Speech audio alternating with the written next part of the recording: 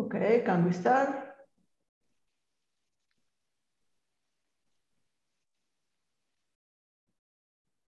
Great. So when you want to. It's fine. Yes. Thank you. Okay, let's start. Welcome to the Wednesday session of the workshop on fluids and PDE. The first speaker of the day is Gianluca Crippa from University of Basel, and he's going to talk about an elementary proof of existence and uniqueness for the Euler flows in an informal localized Ludovic space. Thanks a lot. I'm very grateful for the invitation. So it's just a pity that we cannot hold this meeting in person. So I hope we will have chances in the future. So I'm going to talk about an elementary proof of existence and uniqueness for the Euler flow inside these uniformly localized Ludovic spaces. And this is based on a joint work with a postdoc here in Basel, so Giorgio Stefani. So let me start, by something which is quite well known in this community. So I hope you see my pointer. So I'm very sorry I had problems in connecting my iPad. So I'm doing this little, not great version in which I just point on my PDF. But I hope you see my pointer from the mouse, so I can. Yes, I can. Very great. So okay, so we are going to discuss some results about the Euler equations, so which I recall for you. So V is the velocity of our fluid, which is assumed to be incompressible, so divergence of V equal to 0. And the Euler equations are this partial differential equation here. So the dV plus V dot grad of V equal to minus gradient of a pressure. So V is the velocity, V is the pressure. In the special two-dimensional case, so this equation can be specialized to this vorticity form. So in 2D, the vorticity is a scalar, which are defined to be the rotational, so the curl of the velocity at each time. And so the special thing of 2D, which is like the main, the main benefit in a sense of working in 2D, is the fact that vorticity is simply advected, so which results in this first equation, so that T omega plus V dot grad omega equal to 0. So you have no stretching on the right hand side. Of course, you are not just hiding too much under the carpet, under the rug, so all the difficulties of your problem. So the equation is still complicated, is still nonlinear and non-local because you recover the velocity via the Biot-Savart law from the vorticity itself. So, okay, so it's not an advection with a given velocity. And in this talk, okay, we'll focus on uniqueness and non-uniqueness issues under assumptions on the vorticity omega. So I will mostly focus, in fact, for the new results about uniqueness. So the classical results of uniqueness for this equation in integrability classes for the vorticities are basically the first result was due to Ludovic, which established uniqueness for uniformly in time bounded in space vorticities, so L infinity, or as I will describe in a while, under mild growth of the LP norm of the vorticity. And this was followed some year later by quite technically quite complicated work by Vyšek, in which he basically established a uniqueness for some sort of BMO-like vorticities. So it becomes a bit more complicated. And so Vyšek's paper is quite complicated, not just for the tools and the techniques, but also because so this is not an existence and uniqueness space. So it requires stronger conditions for existence, and this opens, say, a whole area of research in which one tries to balance, in a certain sense, the condition on the initial data that one needs in order to establish existence and uniqueness in classes which are larger than Ludovic-like classes. And here, like, key names are Bernicot and collaborators. Okay, I can give you references if you are interested in that. So non-uniqueness is a very challenging question in this setting. So here I am not speaking about all the recent and very important progress on, say, around the Dion-Sagre conjecture, but I am restricting to this very special case of integrability bounds on the vorticity. So quite recently, so Vyšek gave some results about the non-uniqueness for this equation with LP vorticity P less than infinity, but and he exploits that quite strongly in his papers with forcing, so with forcing in the corresponding integrability space. On the other hand, so Bressan and collaborators gave what are in a certain sense some first steps in a sort of computer-assisted proof of non-uniqueness for the way I say it. So in which some steps in the proof are basically sort of numerical steps. And quite recently, so some week ago, so Brue and Colombo, so they could prove non-uniqueness via convex integration techniques for vorticities in these weak L1 spaces and in other Lorentz spaces. So these are not really spaces. I mean, this is weaker than L1, so it's more general than L1. And they could prove existence of infinitely many solutions in velocity formulation, satisfying nevertheless the constraint that the vorticity is uniformly in time in this type of weak Lebesgue spaces.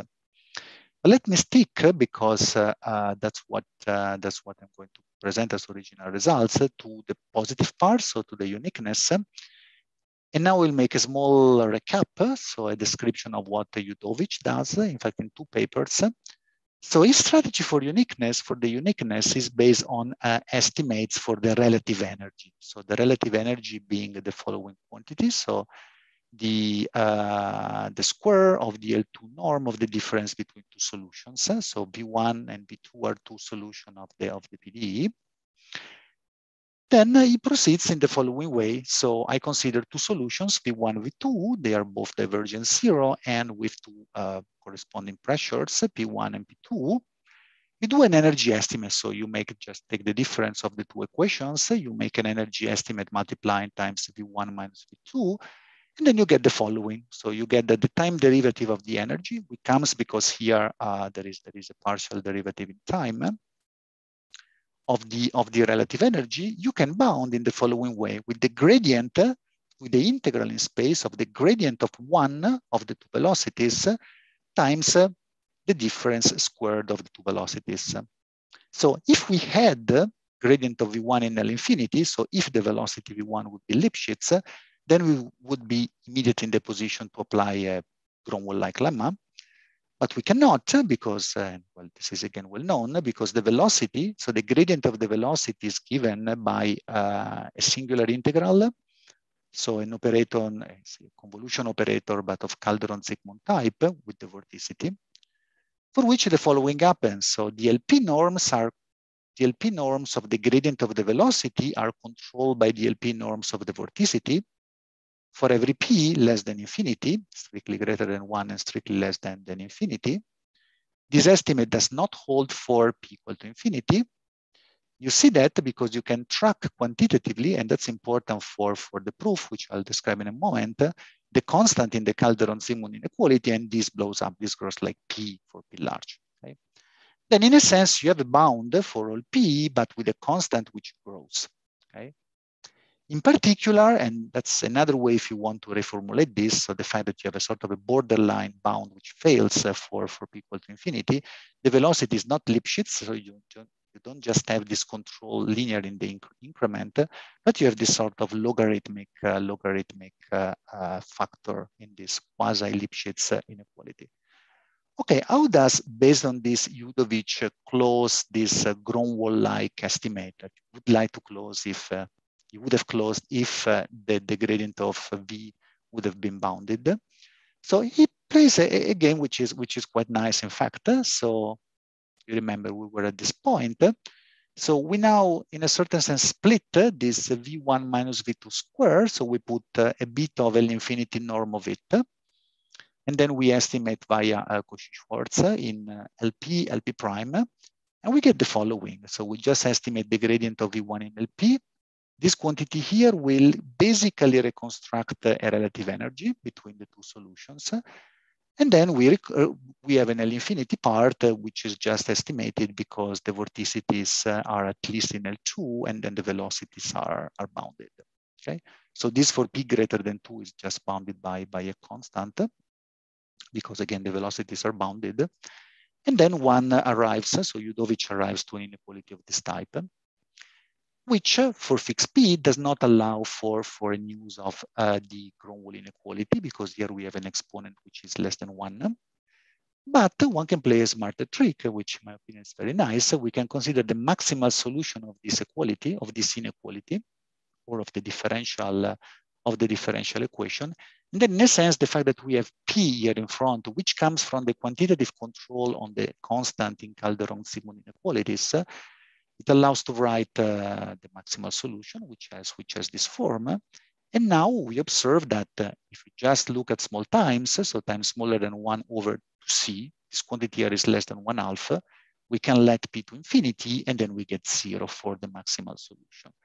So it's a way of, in a certain sense, considering a family of differential inequality which are almost Osgood with a quantitative in a quantitative way, and then their limit in a certain sense. So the limit inequality that you would get if P would be allowed to be taken to equal to plus infinity. So this sort of limit case via this maximal solution argument gives the result. There is a very nice variation, which is done again by Udovic in a follow-up paper some years later, in which it does not require the vorticity to be in L infinity, but in LP, in every LP, in such a way that the LP norm as a function of P grows in principle as a function capital theta of P with some moderate growth, which will become apparent in a while what I mean with moderate growth, although in a slightly implicit way. So this works in the same way. So it starts with the same a priori, so the same estimate for the relative energy, but then we do a computation which is just slightly different. So here I estimate for a given epsilon greater than 0, I estimate the gradient of velocity in L1 over epsilon, and I do again the same trick. So I put a bit of the difference of the two velocities in L infinity. That part is just fine because they are again L infinity. And I estimate this other quantity difference to the 2 times 1 minus epsilon in L1 over 1 minus epsilon. And then I get this inequality here. Okay. I remember that my assumption is that the here I am already using the fact that the L1 over epsilon norm of the velocity is estimated for epsilon small by 1 over epsilon, the L1 over epsilon norm of the vorticity. Again, is the quantitative constant in Calderon-Zygmund. And then I just put everything together. So I remember that I am assuming some growth condition of this type on the LP norms of the vorticity, which is what I codify here. Okay, so the norm of omega in L1 over epsilon is like theta of 1 over epsilon, bounded by that times a constant. And then I get this form. I get this right-hand side, which I can optimize in epsilon. Okay, optimizing in epsilon amounts to defining some function psi of z, to use Udovic notation, which is the inf over epsilon of whatever on the right-hand side you have, which depends on epsilon. And then once you have this function here, you can write now a differential inequality for the relative energy of this type. We can conclude at this point with a slightly different argument, so not any longer by looking at the maximal solution, but observing that this differential inequality starts with the initial value energy at initial time equal to 0. So if the right-hand side satisfies an Osgood condition, which has this form, which basically tells that in order to exit from the value 0, it takes infinite time. So that's the meaning of this left-hand side. And here is just a change of variable. That's just an equivalent formulation by changing variable. This should be plus infinity. So this is nice. This is a slightly implicit condition, okay, on the function psi. Remember, the function psi is this inf of objects containing the function theta, which is related to the growth of the LP norms of the vorticity. Per se is implicit, so the uniqueness condition becomes the function psi construct in this way satisfies this Osgood-like condition. There are typical examples in which you can, kind of check whether this holds or not. And the two typical cases are if omega, say at the origin, has a log singularity or a log-log singularity. In the first case, the theta function becomes like P, the LP norms close linearly, In the second case, you have a milder singularity and the LP norms grows like logarithmically. And this, you do all your computations, and then you discover that the psi function in the two cases is either a log, which is not fine for Osgood, so this integral would converge, or in the second case, psi is like log of Z for Z large, in which case you get the Osgood condition.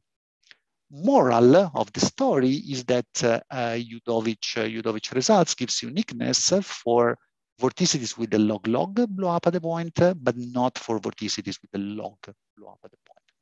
Okay. So remark that a blow up like a log is the typical BMO singularity, and that's why it's relevant to see also Vishik's paper in this context, because it can deal with BMO vorticities. So that's a kind of a very fast review of Udovich proof or proofs. Let me make two observations, which in a certain sense open the way for the description of my result with Giorgio. So the two remarks are the following. So first of all, Udovich proofs make a substantial use of a tool, which is Calderon-Zygmunt theory, in particular, the quantification of the constants. Second, that true, it offers a condition for uniqueness, but this condition is sort of implicit, so is on this function psi, which is defined by this infimization problem of something which contains the growth function for the vorticities in LP. Then you can check it on some cases, but it's still a sort of an implicit condition if you have a very general function theta. So what do we do? So in our result, so with Giorgio Stefani, we do the following. So we do a completely elementary approach, as I was advertising in the title. So we don't use Calderon-Zygmunt theory at all, and we do something which we find aesthetically quite nice. So we don't even use any tool from Sobolev spaces. So we don't even mention in our paper Sobolev spaces, if not to mention that we don't mention them. So we mention them in certain sense. So we have a sort of fully metric approach. So we don't really rely, now we'll specify that better. So we don't really rely on the, say, differential or structural properties of the Biot-Savart kernel, but only on some metric properties of these kernels will become more clear.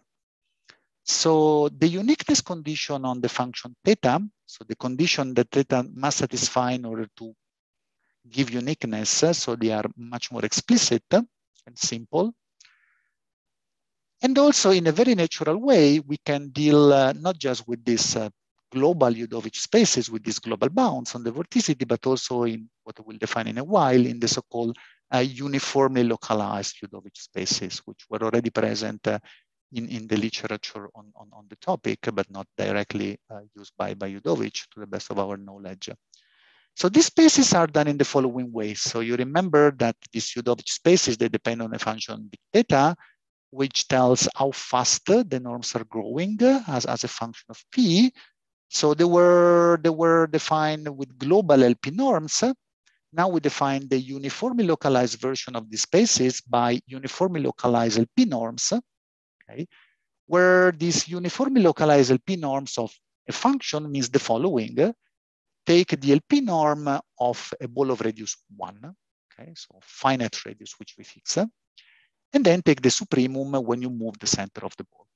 So like the largest LP norm of a function on a ball of given radius when you move the point. So in this sense, they are localized, but they're not localized in the sense of the LP lock. So they are uniformly localized. So the balls are of radius 1, okay? So the size of the ball does not change.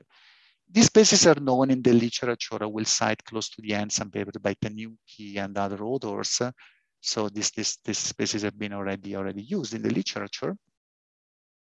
So our main lemma, which basically is the lemma which opens the door for all our results, is the following. We are able with an elementary computation, if you want, to provide an explicit modulus of continuity for the velocity associated to vorticities belonging to this uniformly localized of each classes. And the statement works in the following way. So I have a modulus of continuity, which I call phi. It will depend on the function, on the growth function theta.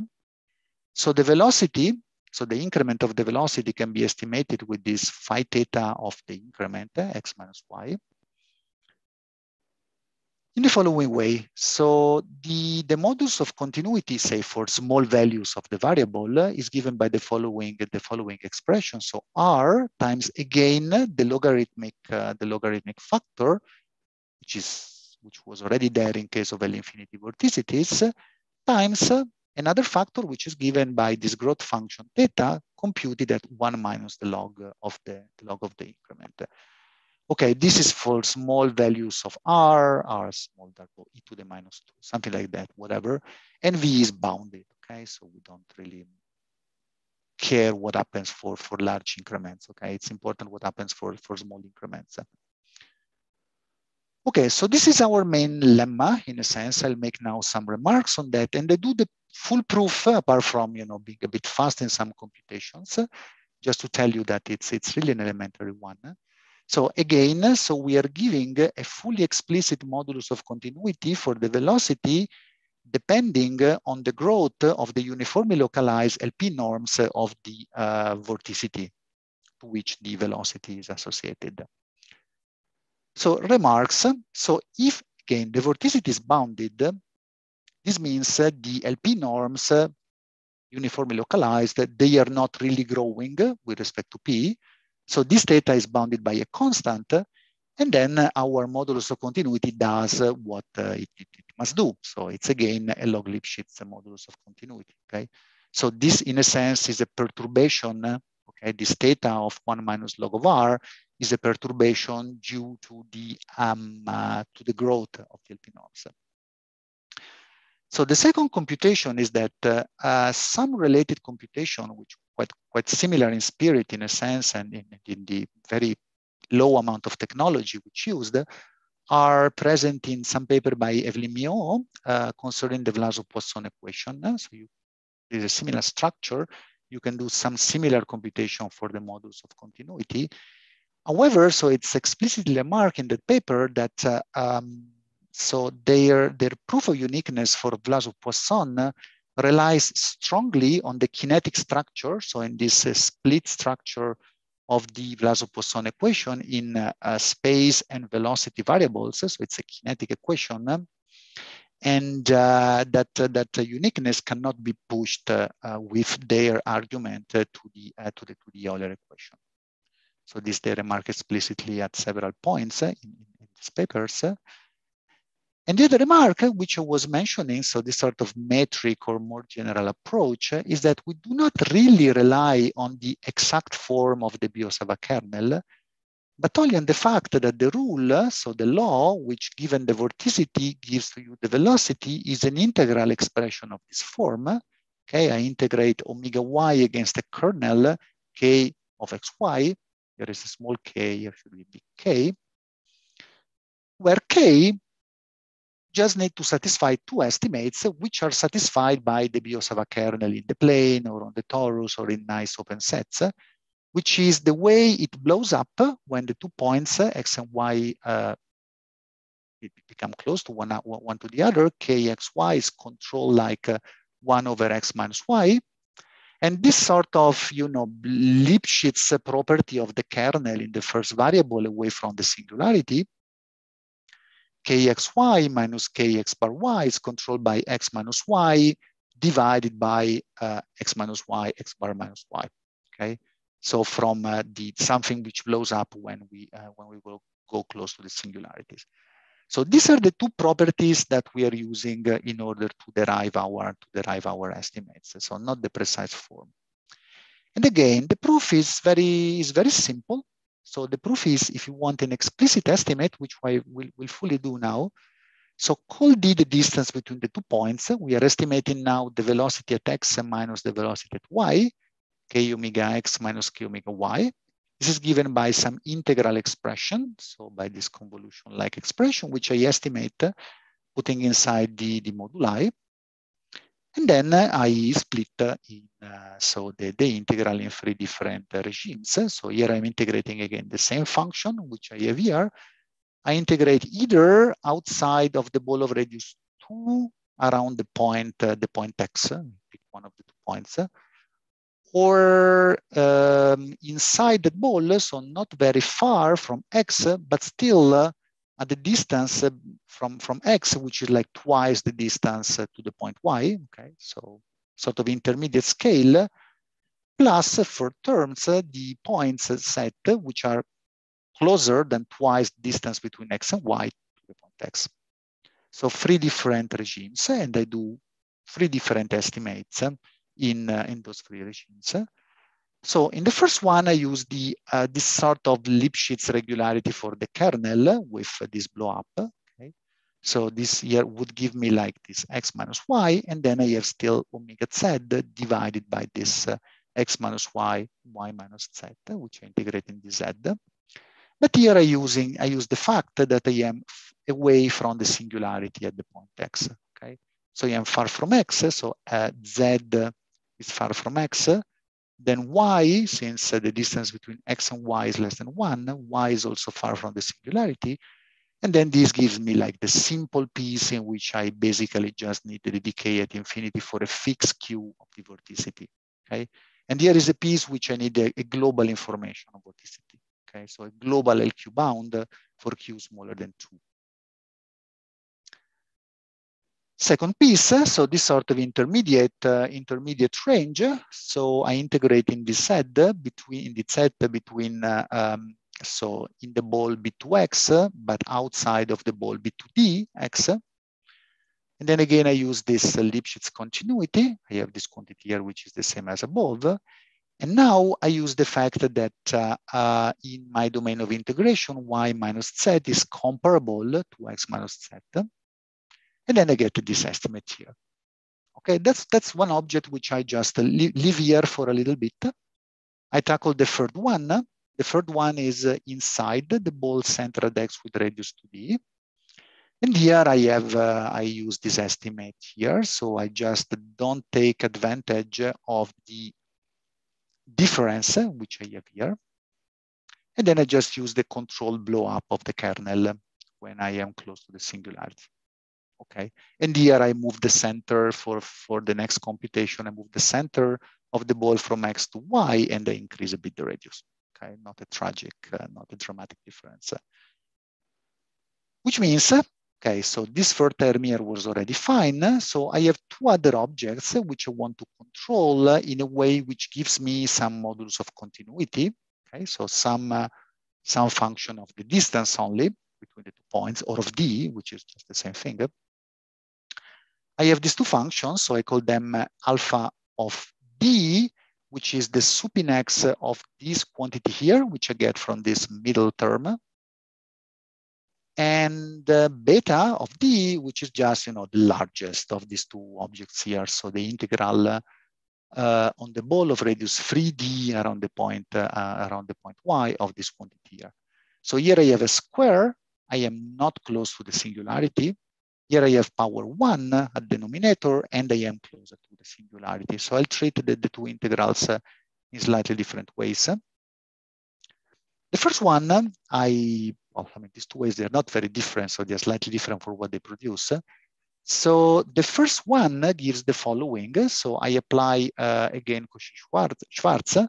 So I put LP on omega and LP prime on the kernel, if you want, on the denominator, which I just then compute explicitly in polar coordinates. It gives me this number here. So it just gives me p d to the minus 2 over p. That's just an explicit computation. And here I have the sup of x of these localized LP norms of the vorticity, which I just keep for the moment. Okay, so these are these LP norms on ball of radius 1 when you move the center. And they do a very similar computation for the beta quantities. So the beta quantity, again, I consider the LP norm of omega and the LP prime norm of 1 over x minus z on this ball here. So it's in polar coordinates. And then I get something which, you know, has a similar structure in a sense. Therefore, all in all, at this point, I get the following. So until now, I only need to assume the vorticity to be in LP uniformly localized. And then I get this type of bound here. So here I have constants depending on P, constants depending on the vorticity, P, x minus y to the 1 minus 2 over P, which is something that should not surprise too much, because this means that I got 1 minus 2 over P Hölder continuity, which is exactly what is given by the Mori estimates if I knew that the velocity is in W1P, which I know if the vorticity is in LP, and I use the standard Biot-Savart kernel and I use the elliptic regularity. Okay. Here, basically, we are doing a computation giving the same behavior in terms of Hölder continuity based only on the blow-up properties of our kernels, but not on, say, cancellation properties of the kernels.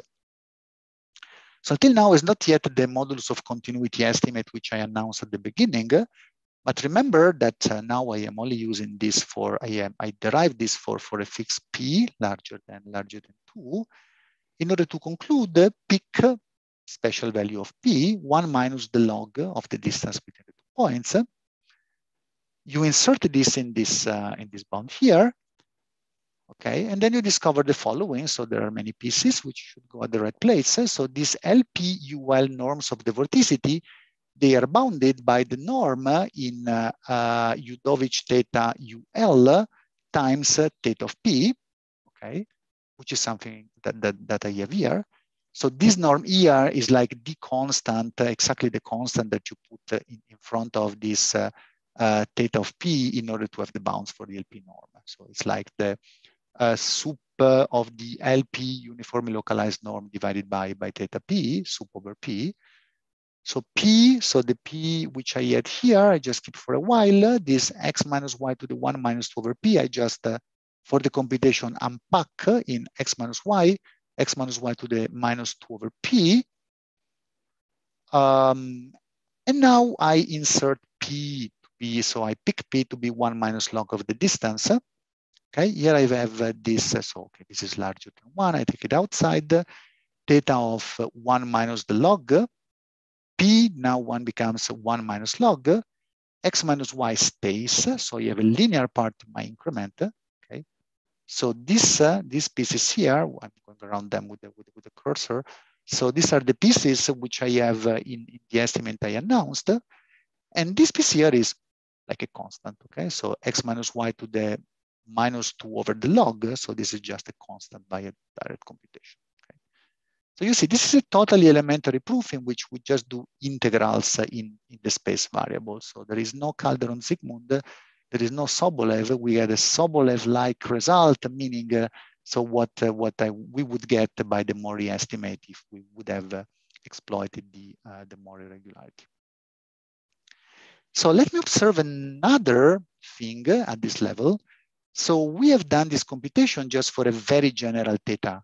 So we expect for uniqueness from Udovich theory and from the counterexamples that now are almost on the market, that conditions on theta, on the growth function, should be required, should be needed in order to have uniqueness. We'll see that in a moment. But we need basically no conditions on theta in order to establish a modulus of continuity. Okay. On the other hand, yes, I am calling that modulus of continuity, but you know, let me just go up to that.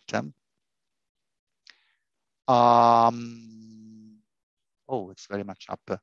This quantity here, so if theta grows very fast in its variable, so this quantity here does not need to be small when r is small. Okay, so if theta grows like a double exponential, this is not really a modulus of continuity. Okay, it's an estimate which is valid, but is not a modulus of continuity unless theta is sufficiently moderately growing at infinity that this phi theta of r is continuous at 0 with value 0, 0. Okay. So it's in a sense, in general, an extended modulus of continuity, which is what I remark here. And adding more assumptions, we can use this quantitative bound on the modulus of continuity in order to show uniqueness. The assumptions that we need are the following. So, well, one should not surprise you too much. Is the Osgood continuity of the modulus of continuity, which, well, it's again a little in the spirit, if you look well, of both these papers by Udovic and Bishik. So, in a certain sense, so the real meaning of that is still slightly unclear to me. But there is a sort of a link between having a velocity field for which once you look at the linear equation or once you look at the ODE, you have pointwise uniqueness for every initial condition.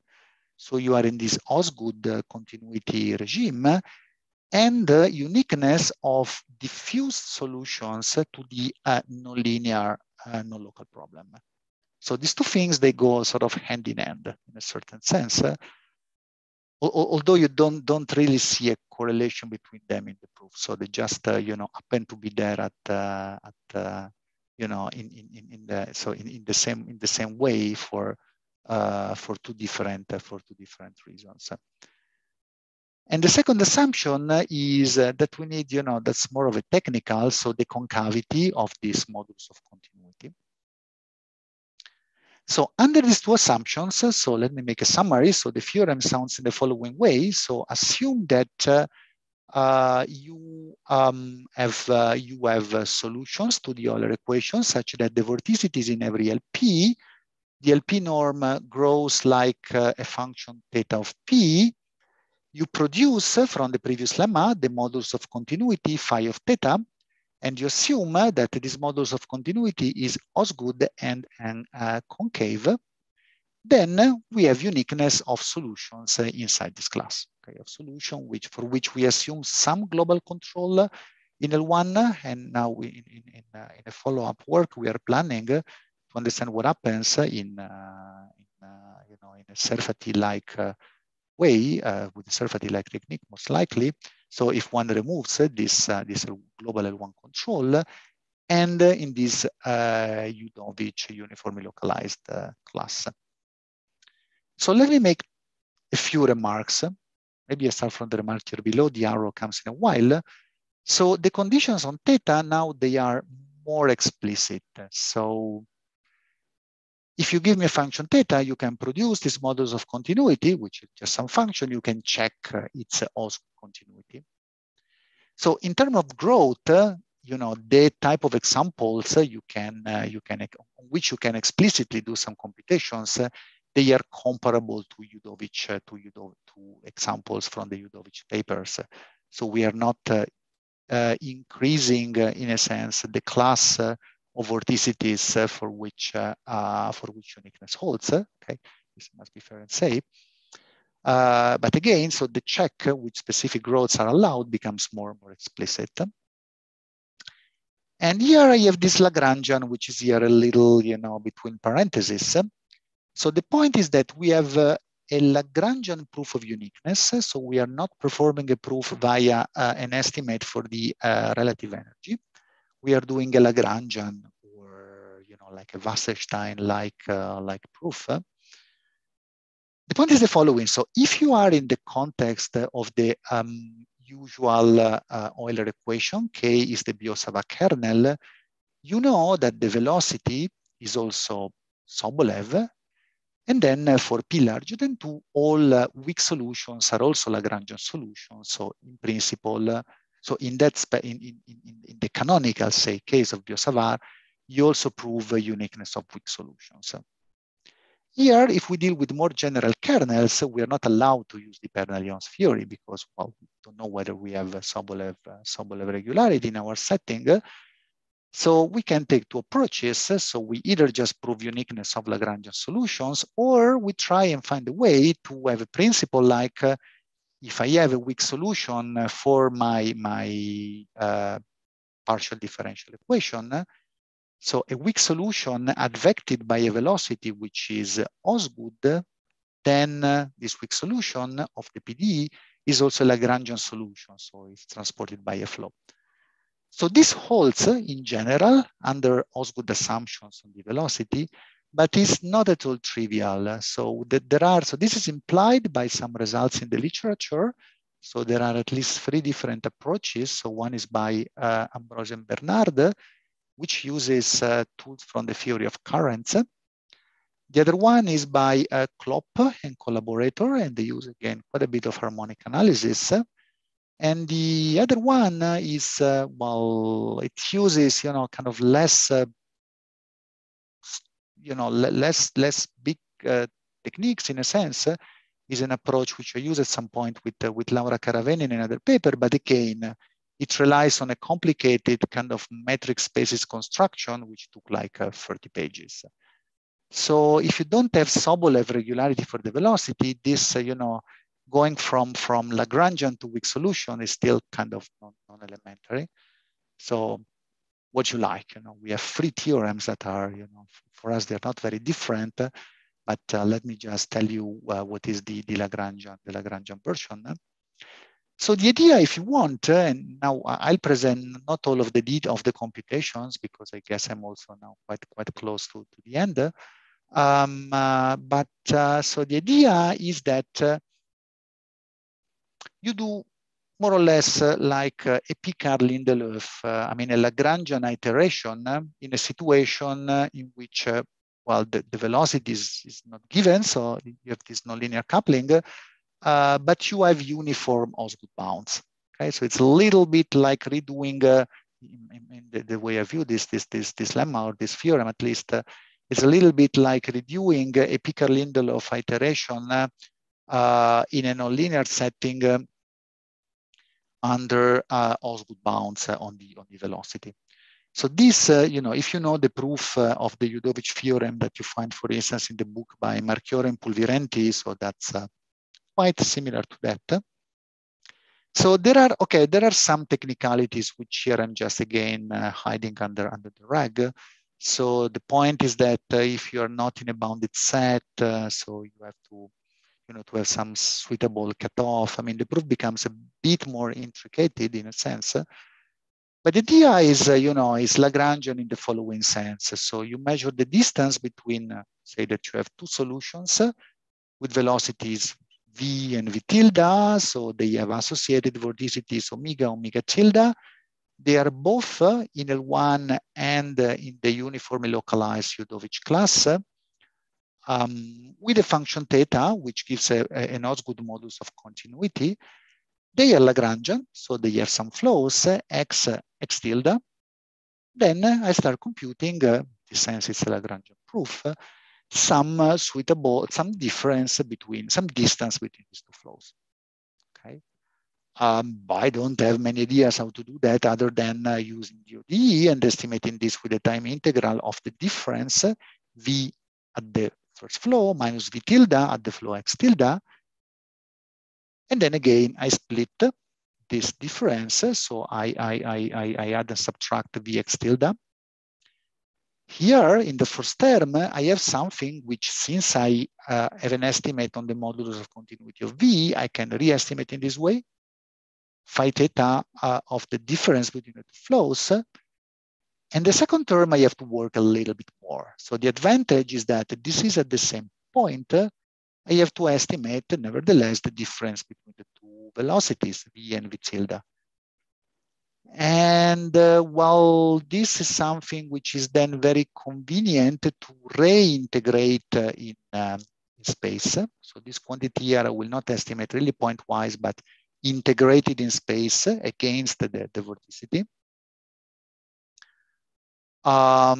Which amounts to doing the following. So Vx tilde minus V tilde x tilde. So I write this in terms of my kernel, Kx tilde y, omega at y, Kx tilde y, omega tilde at y. Okay, so that's why I have here, because here you have the V tilde, okay, which I construct the omega tilde, the V, which comes from the omega, and they are at x tilde, x tilde, x tilde. So here, everything at the left-hand side is at small x. Here I am integrating in small y.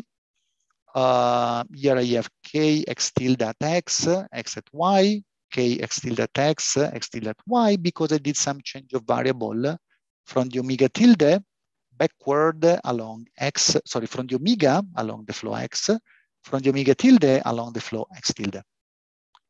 And then I use basically again the modulus of continuity estimate I was using before, so a slightly more precise version of that in which I can deal with moduli inside the integral, which tells once more that we're not using cancellations in our thing. And then, well, this quantity here, once I also integrate in space, I can bound with this quantity here, which again, after a couple of computations, you realize that you can bound again with the modulus of continuity phi theta evaluated in the distance between the two flows. So all in all, putting everything together and at one place using the concavity when you have to do, like Jensen inequality. I mean, the Jensen inequality, but in the other direction, so you would use concavity.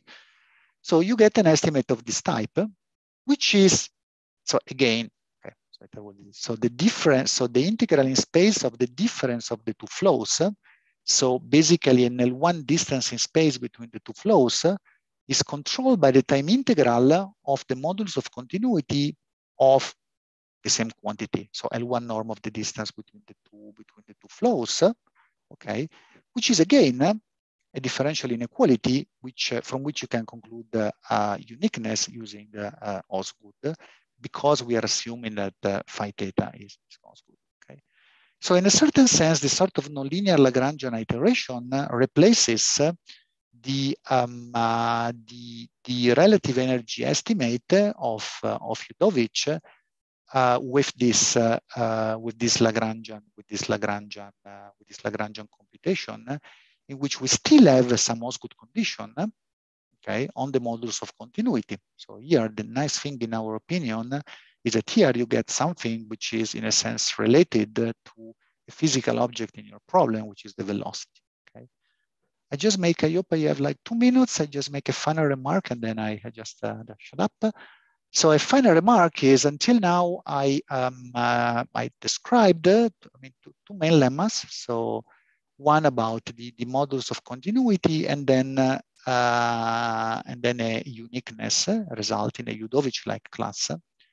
So in the same paper, we also do something else. So we prove existence in uniformly localized spaces. Okay. So we prove existence. So for the Euler equation, if the vorticity, so initial vorticity belongs either to L1 cap LP uniformly localized, P greater than 2, or L1 cap Udovich uniformly localized, and we prove preservation of these spaces. So you start from there and then you remain in those spaces. This is somewhat related to some papers to a paper by Tanuki. I can give you more references if you like. So okay, so we have some things which are stronger and some things which are weaker. So until now, we still have to assume like one global bound, which is this L1 global. On the other hand, so our result is global and holds for any fixed P. So in terms of the global in time result, this is stronger than Tanuki. But again, because we also assume some L1 global bound.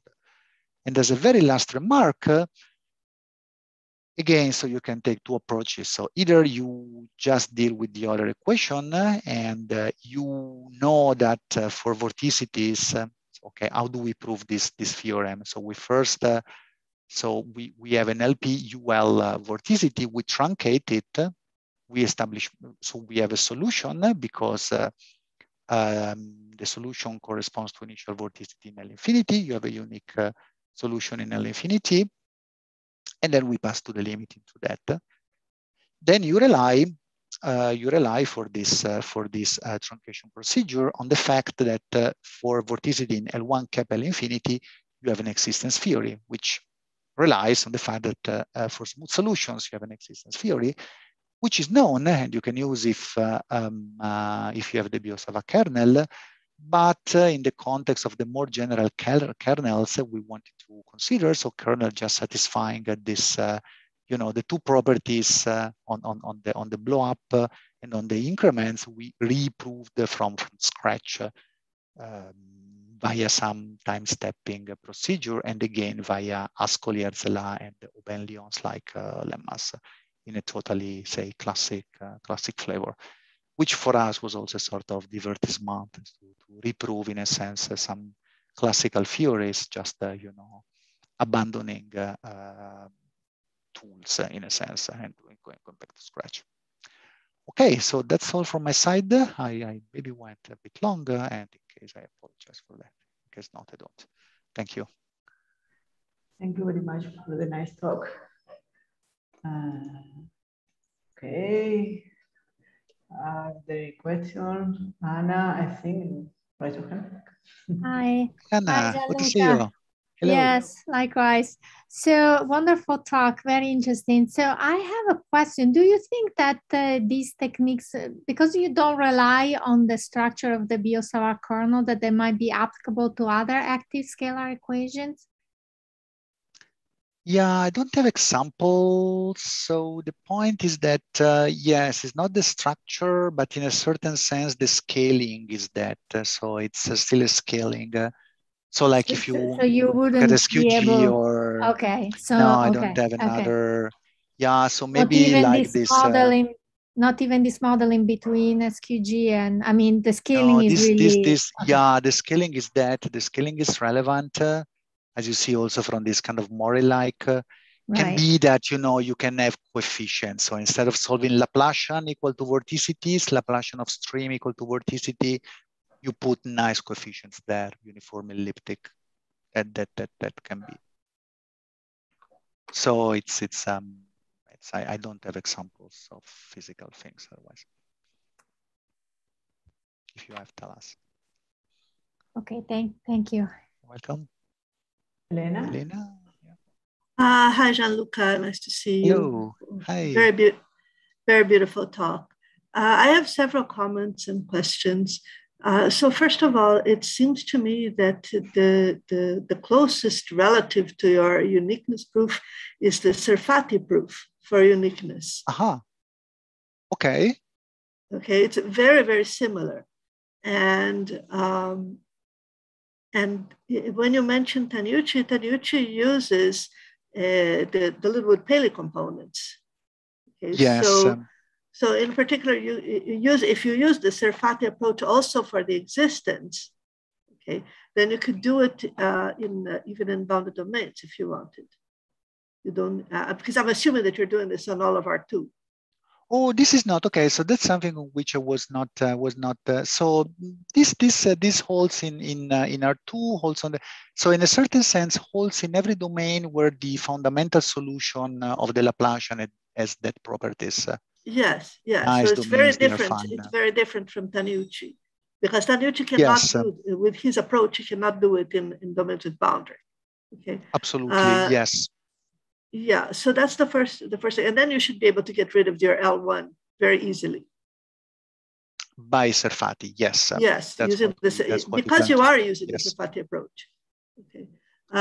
My second comment is that, in particular, if I understood correctly, okay, what you're doing, anything which is Lagrangian for Euler, any solution which is Lagrangian for Euler and satisfies the mild growth assumption on theta, okay, you would have uniqueness.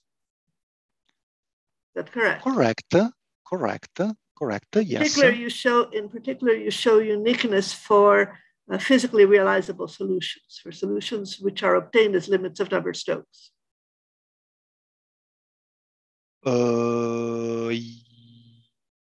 Yes, if you are in the right, in the right integrability, yes. Which should be, because you know that you have that any physically realizable solution with Vertician L1 is Lagrangian. I'm slightly lost because, okay, we still need, Yes, I mean, they are Lagrangian, but I'm basically some modulos using Di-Perna-Lyon. I also have for any weak solution. So I'm doing a Lagrangian proof, but for Euler per se, I'm not really using really the information that the solution is Lagrangian. So I start from a weak solution and then I use the Lagrangian rewriting of the solution. So it's not like a selection. But in particular, if you know that the solution is Lagrangian, then you have the trajectories, you have everything. Correct. Yes. So if you have the right growth condition on the models of continuity on theta, I mean, okay, then okay. This would be correct, but I am in a setting in which basically every weak solution is Lagrangian, right?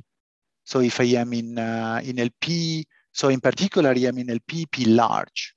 Yeah. Then every weak solution is Lagrangian. So right. Yes, so physically realizable, they are Lagrangian, but no, because they're all Lagrangian. I thought that you were in a setting where you for P large you are uniformly locally LP. That doesn't mean that every solution is Lagrangian. You'd have to have a global bound. Okay, maybe we can discuss this later. Yeah, we can discuss. Okay, so there can be an issue. Okay, your point is the global bounds. Okay, okay, I see your point. I see your point. Okay, so we don't have global LP for P large. That's true. And your point is, well, but the velocity is also bounded, right? So the velocity is in L infinity. So I don't expect that I cannot prove Lagrangianity for LP log solutions, where I can prove Lagrangianity for LP solutions globally, bounded velocity. So the velocity is in L infinity. Yeah, no, but my point is that, okay, the way you stated your theorem, which was L1 intersect YUL, for instance, okay, then the only global bound that you'd be assuming is L1, but that's enough to show that physically realizable solutions are Lagrangian. Correct. Okay. All right. Well, let's talk about this. Yeah. Yeah. Okay. Thank you. Thank you. Okay. Are there any more questions? Okay. Let's end the speaker again. Thank you.